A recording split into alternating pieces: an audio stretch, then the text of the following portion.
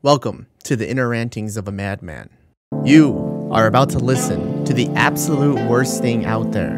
And when I say that, I mean it. A self-proclaimed meme god made these songs. A self-diagnosed depressed man made these songs. A self-deprecated man with imposter syndrome made these songs. A man who isolated himself from his friends and family made these songs. But most importantly, a man who finally found a way to break the endless cycle of self-hate and loneliness made these songs. Now, whether you finish these songs or not, whether you like these songs or not, just know that I'm still pooping at the end of the day.